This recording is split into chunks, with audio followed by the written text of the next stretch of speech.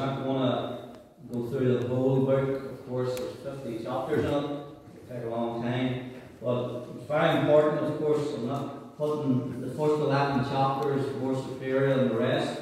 But the reason I'm going to look at the first 11 chapters over the course of time is because these 11 chapters were very, very, very important. Of course, all God's Word is very important, but these 11 chapters, we need, this is the foundation. The foundation, of course, and it's been under attack more than any other part of Scripture, as well as the book of Revelation.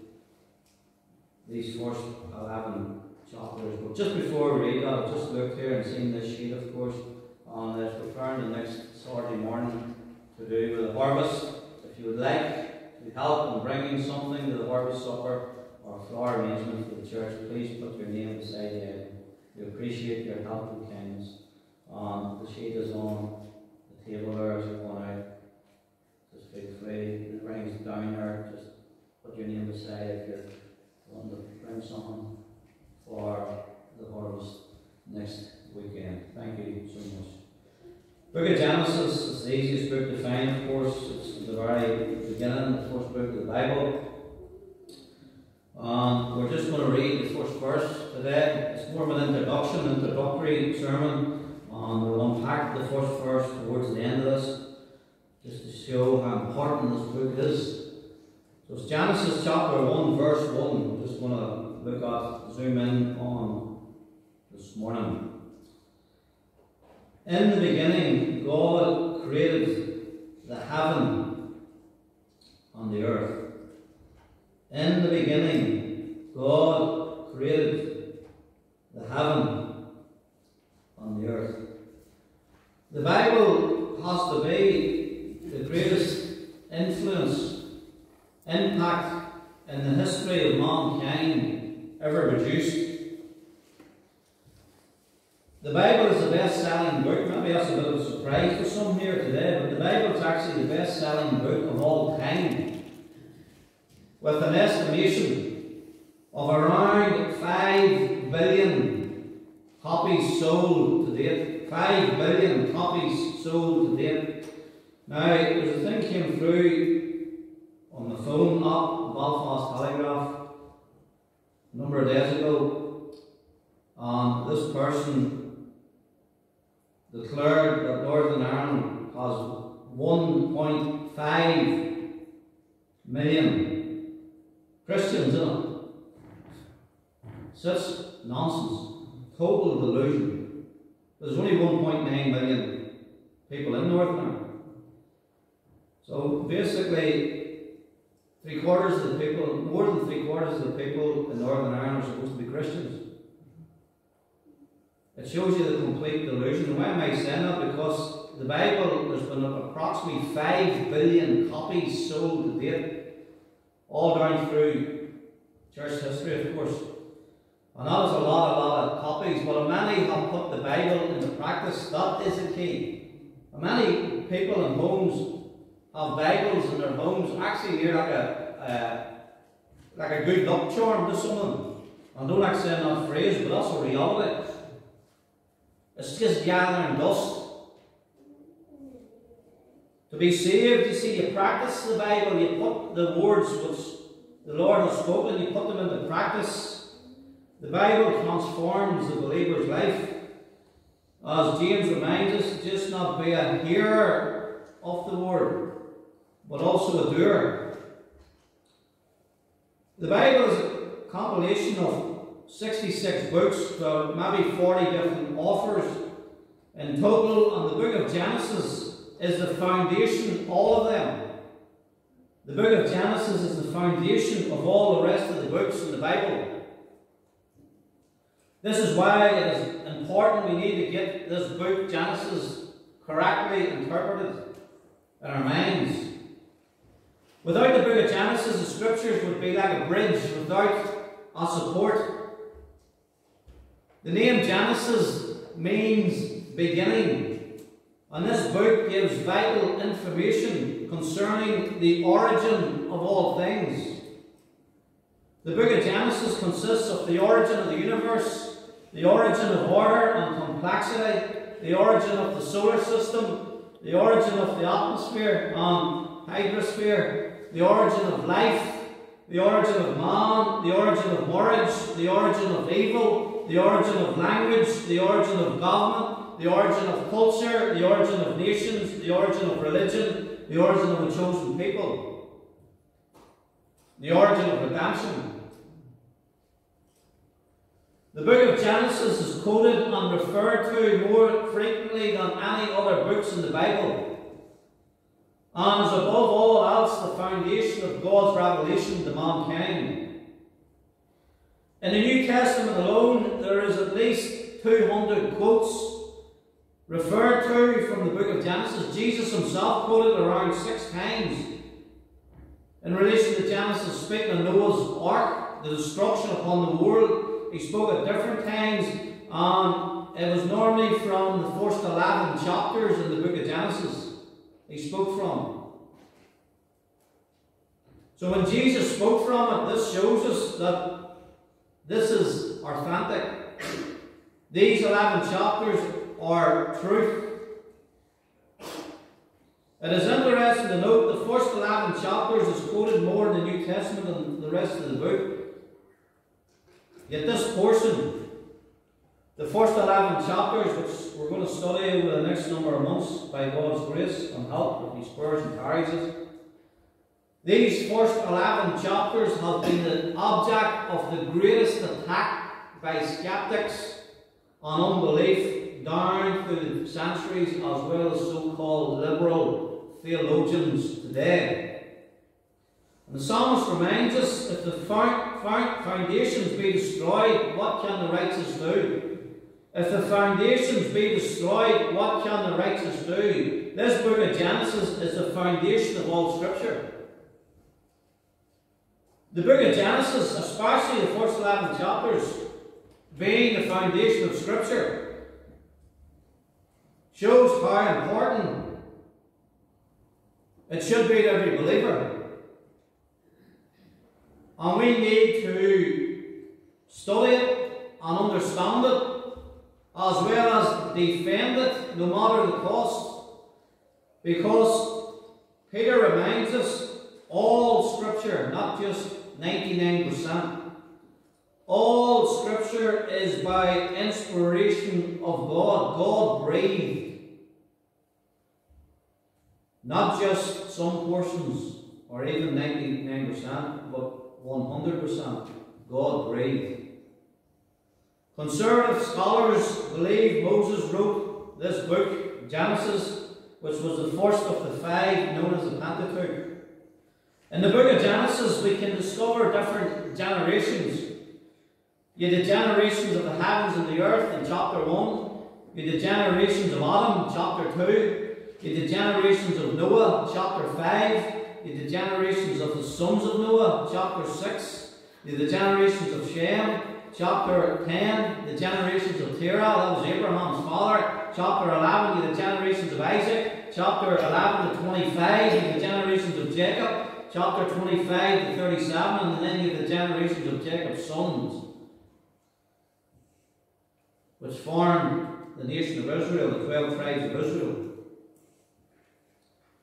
The book of Genesis is not only important as the history of man's origin, which is very important, of course, but also it is a book of prophecy, man's future as well. Yes, the book of Genesis explains paradise lost, but becomes paradise regained in the book of Revelation. Let us discover here, you don't need to look at it, of course, but I'm just going to read this out. We can certainly see the comparisons between the original world in Genesis and the final world which is to come. Dear friends, there's a world to come. This whole world is going to be consumed, obliterated. And they're talking about climate change and this and that. If they only read the Bible, spending millions and billions, priorities all over the place, total confusion and folly, the way some of these thinkers in high circles Think. If they'd only turn, you see, the wisdom of the world is foolishness with God. If they'd only turn to God's word, which is all wisdom, they would understand what is to happen. This world is going to perish. This is a fallen world. Why is this? It's because of sin. Sin destroys. This is why we hear terrible tragedies like in County Donegal the other day. This is what happens. Because we're in a fallen world, a sinful world, a dangerous world. But there's going to be a new world ushered in when Christ returns and Christ then sets up his kingdom, and then after that the new heavens and the new earth will be ushered in. The new Jerusalem for the redeemed in Jesus Christ, who are prepared for God's great eternity. I wonder today, are you prepared? Are you saved? Are you in Christ? Have you truly repented and received Christ as Saviour?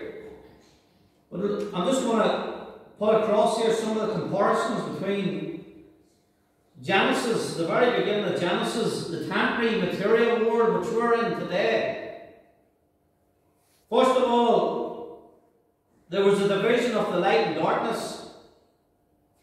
But in the eternal world to come, the new Jerusalem, the new heavens and the new earth, which will never be destroyed, it will go on forever and ever. God's people will be with Christ forever and ever, a place of perfect paradise, worshipping Him, serving Him, and reigning with Him forever and ever. No more pain, no more disasters, no more death, no more crying, no more pressure, no more attacks from the wicked one. A place of perfect harmony, love, peace, joy. A place where there's no sin, a place where there's no devil or demons. There's no night there. There's no night in the eternal world. But in this world we live in, there's day and night, light and darkness. In this world we live in, there's a division of land and sea. I was up at Port Stewart yesterday and beautiful looking out at the sea. But there's no more sea in the eternal world. Sea can speak, you see, of separation. In the world we live in, there was a need of sun and moon. We need the sun and the moon. But in the eternal world to come, for God's redeemed people who are saved by His grace, there's no need of sun and moon, because the glory of God will shine, the radiance of God will shine for eternity. In the temporary world we live in, material world, in Genesis it spoke that man was made and prepared for a garden, the Garden of Eden. But in God's great eternal world, heaven, man is prepared, is made perfect in Christ for a prepared city. In the temporary world, there was gold in the land. In heaven, there's gold in the city. In the temporary world, there was an oint stone. In heaven, there's all manner of precious stones. In this world we live in, this fallen world, God was walking in the garden for fellowship with Adam and Eve. In heaven, God will be dwelling with His people forever and ever. In this temporary world, the ground was cursed, but there's no more curse. It's removed in heaven. In this temporary world, there's daily sorrow. It is a reality. We all experience it. In heaven, there's no more sorrow. In this temporary world, there's thorns and thistles, and man has to work with the sweat of his face and brow and pressure and frustrations. In heaven, there's no more pain. Tears are wiped away. In the temporary world, people have to die physically as well as spiritually if they're not in Christ. But in heaven, there's no more death. In this world we live in, folks, evil is continually, and it'll get worse leading up to the return of Christ. In heaven, there's no more evil, there's no more sin. In this world we live in, we're in a battle against the enemy. He's like a roaring lion seeking whom he may devour. He opposes, he hinders, he opposes the believer. In heaven, Satan is banished forever. He will be in the lake of fire. Because of man's sin, Adam was banished from the garden, but as God's people, we will have free entry to the city. And of course, in Genesis 3, it tells us about the Redeemer promised when man fell, and God in His mercy sent Christ. In heaven, redemption is accomplished through and through. So it is evident from these examples that the book of Genesis is vital to get an understanding of the eternal purposes of God. Redemption, see, the redemption thread, the redemption plan from Genesis 3 right through the book of Revelation. So let us look here, first of all, today, at the beginning of these studies, these first 11 chapters of Genesis. We're just going to zoom in verse 1. Verse 1. The first verse of the Bible. This verse is absolutely massive. It is the foundational verse of the Bible. It is massive. If you get this verse wrong, you'll get the rest wrong. Verse 1, in the beginning God created the heaven and the earth. In the beginning God created the heaven and the earth. This is why we're here today. God is our creator. No matter what the skeptics and people with evil hearts of unbelief, what they think, man is out without an excuse, which we'll look at in a few minutes. If a person really believes this verse, he will more than likely not find it difficult to believe anything else recorded in the Scriptures. In the beginning, God created the heaven and the earth. It wasn't by chance. There had to be a great designer, a great architect. Even the sun, if God allowed the sun to come closer to 1 degree closer to this earth, we would all be consumed.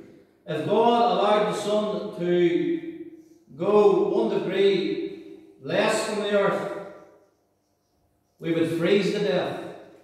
There has to be a great designer who keeps everything in motion. God created the heaven and the earth. This verse alone shows us that God created all things, controls all things, and can do all things. Also, this verse refutes man's foolish false philosophies concerning the origin and meaning of the world. They get into all types of confusion and come up with foolish philosophies. If a person tries to leave God out of the equation, life is meaningless. This verse refutes atheism, as the universe was created by God. This verse refutes polytheism, for God created all things. This verse refutes materialism, as matter had a beginning. This verse refutes dualism, because God was alone when He created the universe. This verse refutes humanism, because God is the ultimate reality, not man. This verse refutes pantheism, as God is far above all, transcendent to that which He created. This verse refutes evolution, because God created all things. Man's natural unregenerated state will come up with foolish philosophies, because he wants to put God out of the equation, knowing full well that he is accountable to God, his creator, maker, and judge. The psalmist reminds us, the fool hath said in his heart, there is no God. Man is without an excuse, because God has given every person a conscience. General revelation. I was up, as said yesterday, up in Port Rush, Port Stewart, and you looked around you, you see the beautiful ocean. When we look around us, when we look at creation, we should know within ourselves there's a God out there who's created this. David says, when you look up, you see the vastness of space. The earth, the heavens declare the glory of the Lord. Man, it's general revelation. Man is without an excuse. God has given us general revelation. He's given us a conscience. But most importantly, He has given us His full revelation, which speaks to us about Jesus Christ, the Word of God. Old and New Testament. The full revelation, nothing needs to be added on or taken away. It is complete. And God has spoken in these last days. The last days, folks, started when Christ ascended back to glory. Right through the time he will return in blazing glory, when every eye will see him. There'll be no escape. And God has spoken in these last days through his Son, it says, and the Hebrew writer reminds us, every person in this world is without an excuse. They should know there's a God out there, a great designer, a great architect, the maker of the heavens and the earth and everything in it. And then he's spoken, he's given us his only begotten Son. The full revelation. Jesus said to Philip, if you've seen me, you've seen the Father. They're without an excuse. No matter what philosophies they come up with, they get themselves in all types of confusion and mess and ignorance. When they try to leave God out of the equation, life without God is meaningless. It is purposeless. It is futility. It is in vain. They're going around in circles and circles. Moses was the instrument used by God, who was inspired by the Holy Spirit.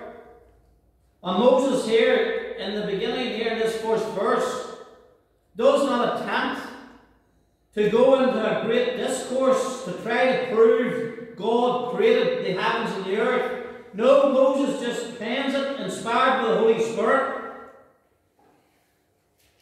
That this is so obvious that only a fool could declare there is no God. In verse 1, in the beginning God created the heaven and the earth.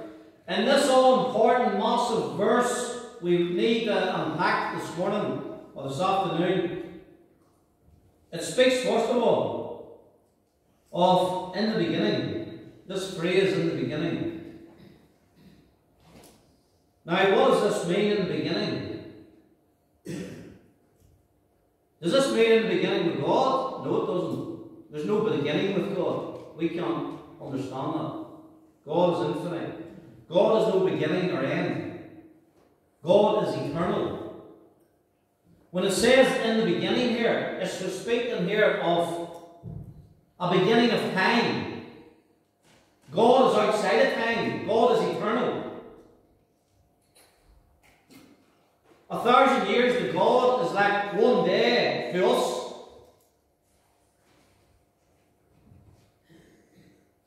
God is eternal, you see. He's outside of time. And when it says in the beginning, it refers to the beginning of time, in which God brought the universe into existence out of nothing. The universe is actually a continuous sequence of elements such as space, matter and time, in which matter, including energy, must function in both space and time. So to put it into simple words, the transcendent, omnipotent, all-powerful God, self-existent, self-sufficient God, called into existence the space, mass, time, universe out of nothing. He just spoke and it happened. This is the God we're dealing with today. He is infinite. He is transcendent. He is incomprehensible. He is infinite. He's the God who has created the universe and sustains it by the word of his power. You see, God is eternal. He's outside of time. God has no beginning or end. God has always been God and always will be God. We have a beginning. There's a time to be born, there's a time to die. God does not die. God is living, the eternal God. Yes, Jesus Christ took on human flesh, but Jesus in his Godhood, in the second person of the Trinity, Jesus, who is God, fully God, did not die because God can't die. Jesus died in his humanity on the cross of Calvary. God is eternal. God can't die. God is living. And He's eternal. He's outside of time, created time. And in the beginning, it means here that there was a time when God created this universe. The name for God here is Elohim.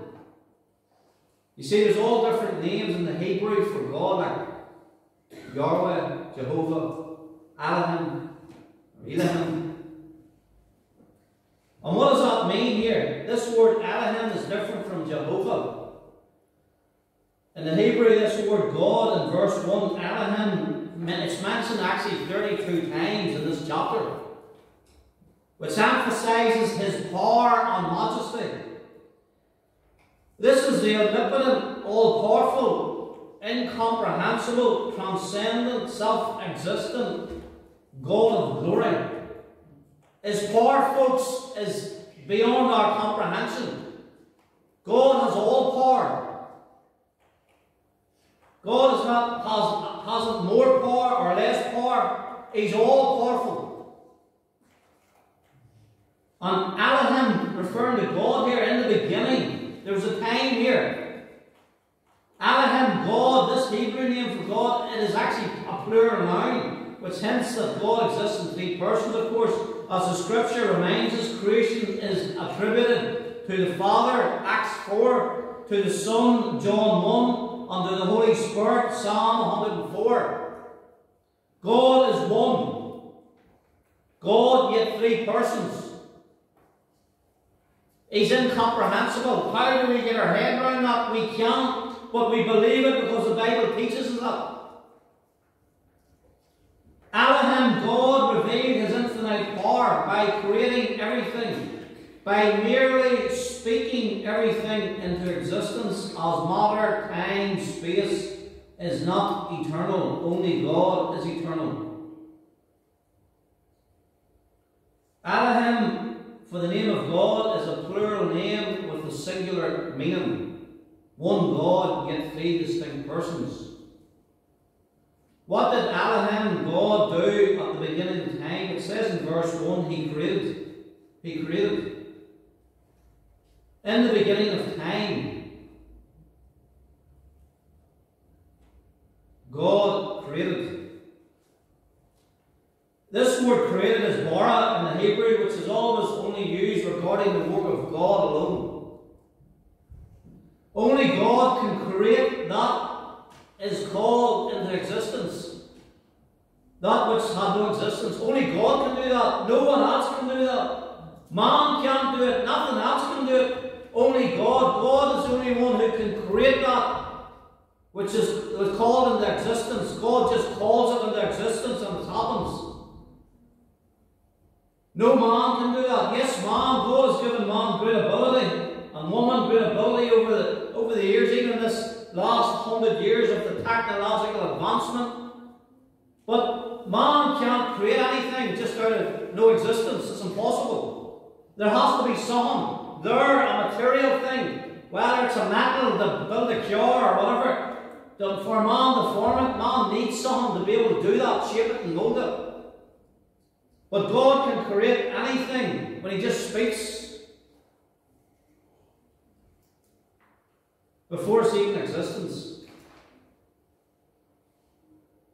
God in supernatural, miraculous, infinite power can speak things into existence whose materials had no previous existence before.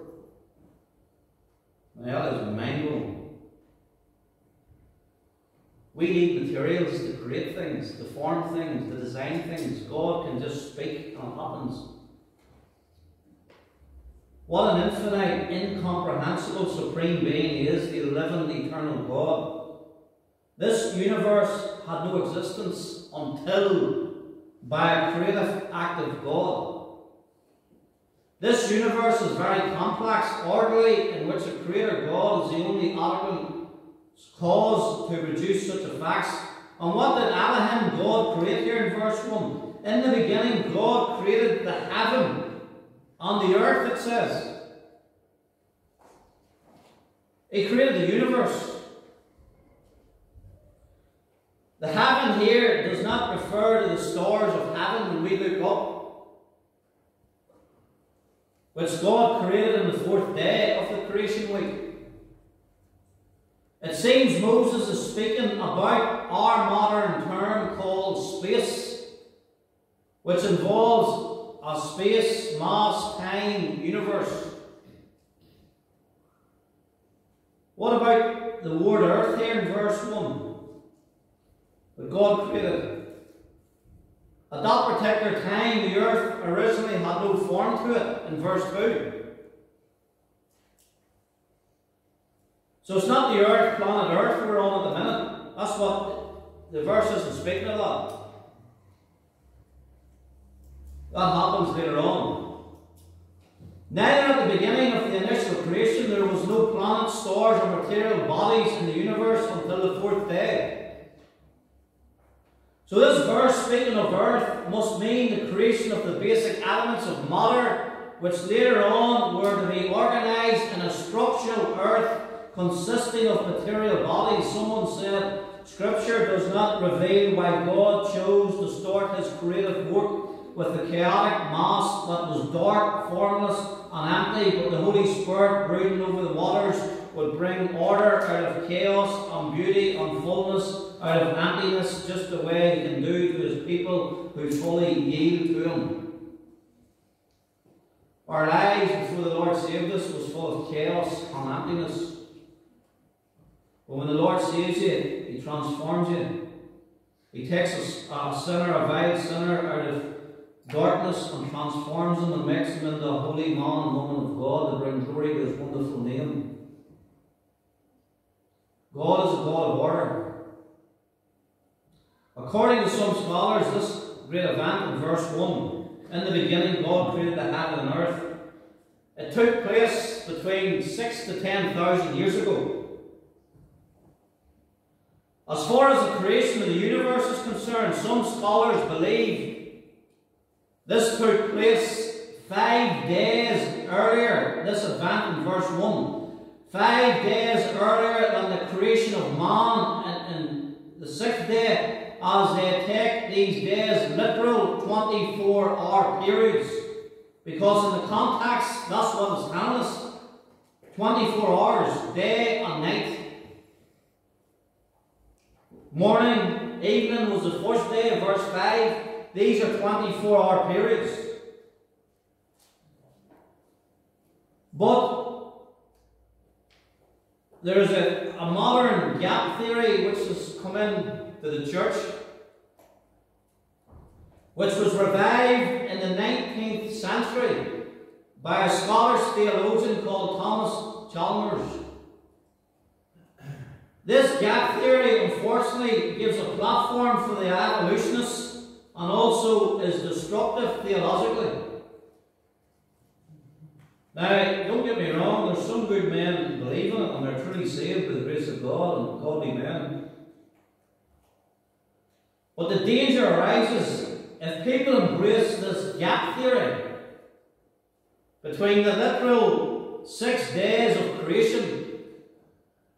Huge periods of time between the literal 6 days of creation, that's what they believe in, the gap theory, that the Word created 24 hours consecutively, but there was great gaps between it.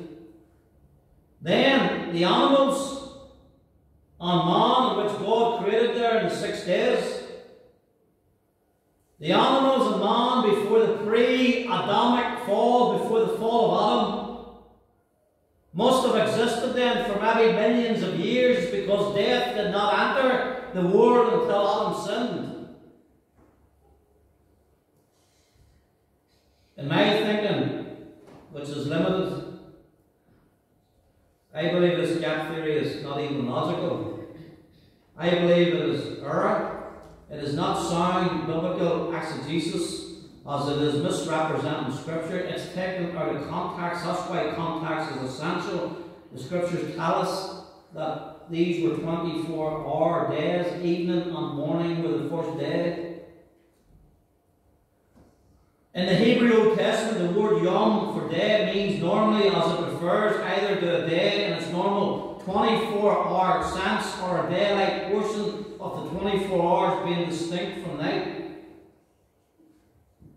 There was another time that did refer to a period of time. But in the context on nearly all the time, the word yom referred to a normal 24-hour day. And in the context, just to reinforce it, in chapter 1, each day had distinct boundaries regarding each day's work. Even in the morning, it says, it consisted of 24 hours.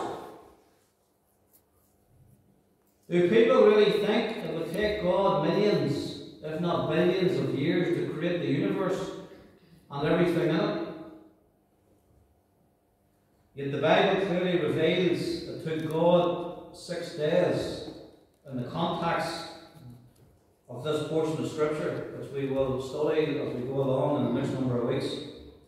24-hour periods. Look, verse 4. And God saw the light, it was good, and God divided the light from the darkness, and God called the light day, and the darkness he called night, and this evening and the morning were the first day. Evening and morning. We all know of morning time, we all know of evening time, what happens after the evening. Then there's a new day, morning comes again, 24 hours.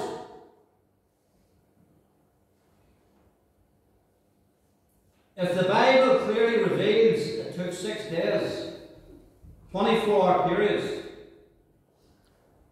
and if the Bible in the portion, if it is plain and simple language, the great danger then arises when people start reading into things by spiritualizing, in which they come up with all types of fanciful, erroneous speculations and ideas and theories. If the passage is simple, folks, to do with biblical exegesis, if the passage is simple, clear, and plain language, it should be taken literal, not allegorical, by trying to make it sound symbolic. There is portions of Scripture, like the book of Revelation, of course, is symbolic, allegorical at times. Nobody is disputing that, on other passages of Scripture. But there is the majority of Scripture should be taken literal. So today here, we've just looked at the origins, of course. God is outside of time, God is eternal, God has no beginning or end. We have, this earth, this universe had a beginning. Today we've discovered the foundation of all the 31,102 verses in the Bible. Verse 1, this is the foundation of every other verse. In the beginning, God created the heaven and the earth. I wonder today, as God is your creator, do you know him personally? You see, sin separates us from the living God. God had perfect fellowship with Adam and Eve before sin entered the world. He came down every day and had perfect fellowship, and then as a result, when they sinned, what happened? They were banished out of the garden. Have you fellowship today with your Creator? Because someday, every one of us, you're either going to stand at the judgment seat of Christ, which is for the believer, in which Christ has dealt with our sins judicially, praise his glorious name, but we will stand and give an account to God's people who are saved, to see how we've served him, how have we been faithful to him down through the years. And then there's the great white throne judgment, in which you will, the sinner who has never repented, who has never been saved, who has never been in Christ, who died in their sin, they will go to the great white throne judgment. There is no escape. God is our Creator. And all spirits, when our spirit leaves these bodies, they will go to God.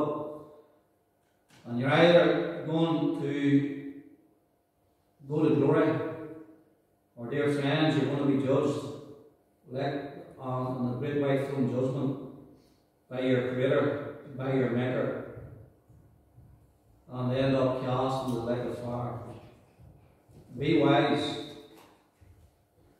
Turn to Christ. Flee from the wrath to come. There is no escape. This world is going to be wrapped up someday. And God is going to usher in the new heavens and the new earth. And the new Jerusalem is going to descend into it. And God's people, the redeemed, who are in Jesus Christ, who are gloriously saved, sins forgiven, will spend forever and ever eternity with the eternal God, His glorious Son, in which there will be no more tears, no more death, no more heartache, no more sin, place of outstanding beauty, joy, peace, love, paradise, harmony, forever and ever. Where are you going today? Is the question. Are you saved? Are you prepared to meet this eternal, omnipotent, self-existent, incomprehensible, infinite God? What a supreme being He is. It is a fearful thing to fall into the hands of the living God. Prepare to meet thy God. Are you saved? Are you ready? Any one of us folks could be taken out into eternity. Sadly, that terrible event that's happened on Friday afternoon. Probably some school children getting out of school and going to the local film station. A very wee, small, townland, close-knit community. And 10 people just taken out in a split second. Are you ready? Are you prepared? This is the Almighty God we're dealing with. He just spoke the world, the universe into existence. God didn't need material to create it. He just spoke it. He is infinite. We are finite, limited creatures. Be wise. Turn to Christ while there's time, because there is no escape. We will meet Him someday. How shall we escape if we neglect so great salvation? In the beginning, God created the heaven and the earth. And praise God, He's going to create the new heavens and the new earth, the new Jerusalem, for His redeemed people in Jesus Christ. The Lord bless this word to us. This morning we'll sing our final hymn. It is staggering when we think of the God of all wonders, the Almighty God, the omnipotent, all-powerful God. He just spoke the world in this universe, just spoke it into existence, and how He loves us, how we've all offended Him, how we've all violated His law, how we've all been in rebellion against Him. It is the great God of wonders, and how in His mercy He sent His Son to redeem a people unto Himself. Are you redeemed today? Have you sins forgiven? Are you in Jesus Christ? 344 as we conclude our meeting today. Thank you, all. Stand, please.